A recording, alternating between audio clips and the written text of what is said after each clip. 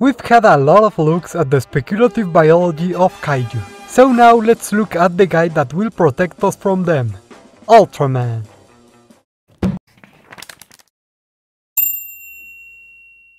Hello everyone! Ultraman is a long-running franchise focused on this kaiju battling superhero, and his long list of powers and abilities, plus the fact that he is very specifically an alien being bonded to a human, should make this something very fun to speculate on in our more alien style. Please ultra beam those like and sub buttons if you like our videos. And now, without further ado, let's get started.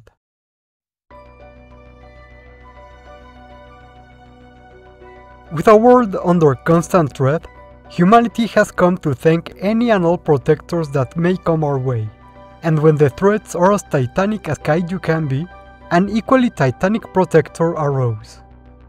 While at first they were a mystery, as time went on, communication between us became more common, and we've come to understand them to a much higher degree. We've been able to translate their name as Ultras, a name meaning beyond in Latin. We cannot say this name is undeserved at all. These organisms are somewhat similar to gems, in that their external bodies are made of scattered particles and concentrated photons, or as we may also call it, solid light, which is arranged around a central core formed of an inorganic crystalline structure. While their bodies can change form and size to a degree, as would be expected from organisms made of energy, their most basic resting state is simply a ball of organized light, with the body they form to interact with the world usually being around 40 to 50 meters tall, or 130 to 165 feet. The star their system is found in produced massive amounts of energy, comparable to those of R136A1, one of the most luminous stars known, and the Ultra's biology evolved entirely around absorbing and managing these huge amounts of energy. Since then, the energy produced by their star has massively decreased, with the Ultras having managed to replace its output through artificial sources of energy that allow them to remain alive. The reproduction of these organisms is external, with any number of parents using vast amounts of their own energy to condense a new crystalline core from the matter present in their environment, their pre-existing energy signatures being imprinted into this core in the process. In modern times, this is aided by external, technological means.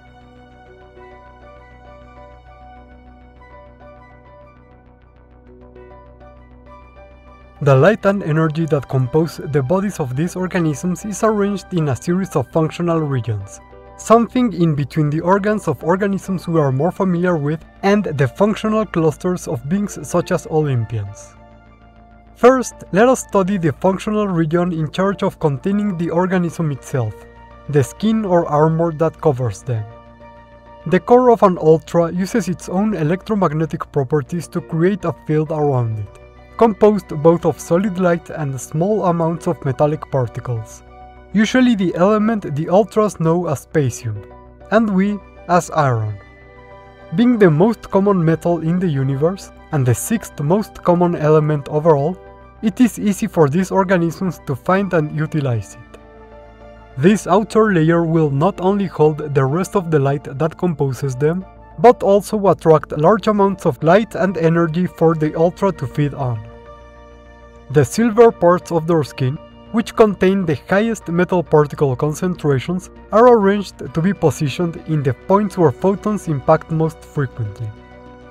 The color of the non-silver parts of the armor varies between individuals, resulting from small differences in the composition of the Ultra's core changing the part of the light spectrum they reflect.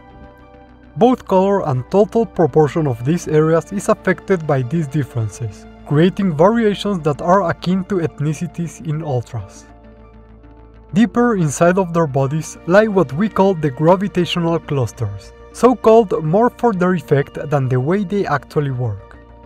These clusters concentrate the Ultra's energy to produce a very powerful electromagnetic field, which attracts their body towards nearby matter, creating an approximation to the effects of mass and, therefore, of gravitational pull. Their first and main use is allowing these beings to actually stand on solid ground, as well as being selectively used across their anatomy to interact with physical matter.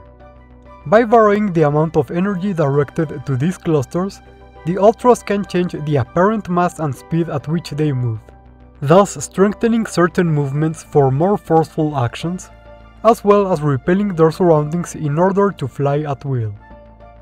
They use a similar principle to this by concentrating massive amounts of energy in a single point, creating a controlled wormhole in order to transport themselves to other points in space.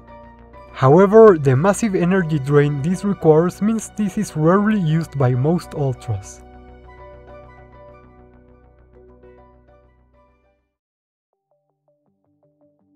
The energy held within and conforming the skin of an Ultra can be manipulated to a very high degree through the use of these functional zones, not only being moved around to the parts that need it most, but even by expelling it from the body in highly concentrated beams, which is done through a series of specialized organs. This is usually done to get rid of potentially harmful excess energy, but can also be weaponized against potential threats. When used as a weapon, this energy discharge is usually shot out of the arms, which are held in a crossed position to help in aiming and stability. Controlled projection of this energy can also be used to project solid light protective force fields, protecting their skin layer from harm. Finally, a very specialized electromagnetic organ, similar in principle to the energy expulsion organs, is utilized to produce very finely tuned energy waves, which can be used to communicate soundlessly between members of the species, a process that seems to an external watcher rather similar to telepathy.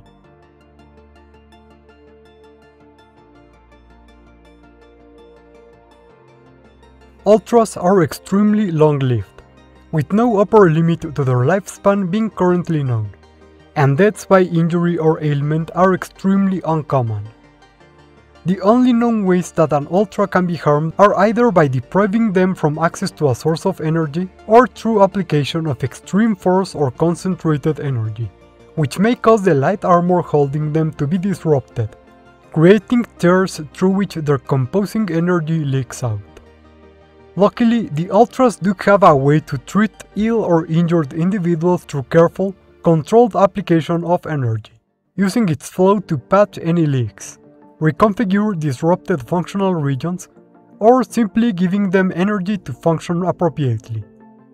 This is quite critical because, due to our Sun producing much less energy than what the Ultras evolved to use, and with our atmosphere filtering out a lot of the energy that arrives to our planet, energy loss is a great concern for Ultras visiting Earth.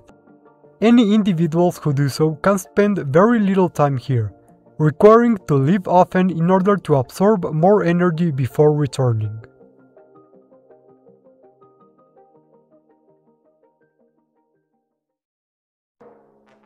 Amazingly, they have managed to overcome this by bonding with an organism native to the planet they are visiting, including humans, which is what led to their discovery by our species. They do this by retracting all of their energy into their crystalline core, before either incorporating this structure into their host's anatomy or simply providing this structure to them. In this state, their ability to sense or interact with the world around them will be severely limited, mostly being able to sense their host alone.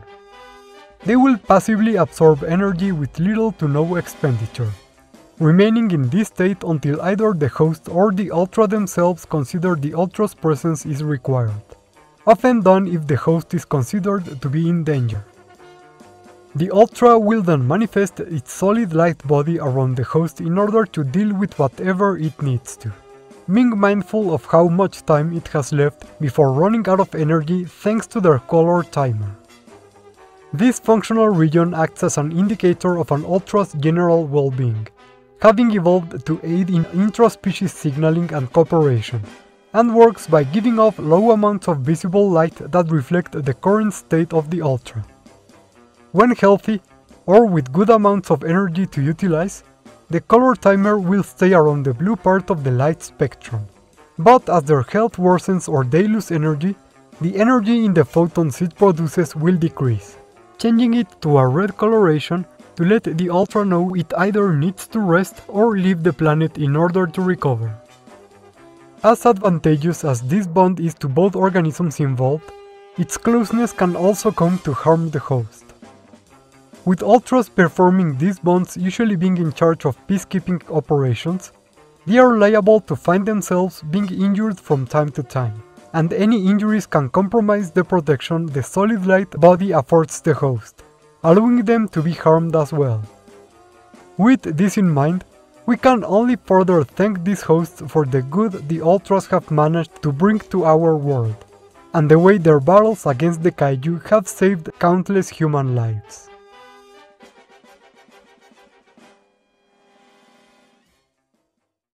And that's it for Speculative Biology look into Ultraman. And man, what a fun process it was to turn these into more alien beings. Already a ton of their in-universe biology and workings are quite alien, and with light being a constant across all of their lore, the idea of doing something similar to what we did with Steven Universe's gems was something that came up often on our Discord server. I clearly loved that idea, so I decided to give it a go while giving it a twist more based on their canon versions, mostly by trying to make sense out of a lot of sci-fi terms with rather vague applications and meanings, but which managed to coalesce into something pretty cool.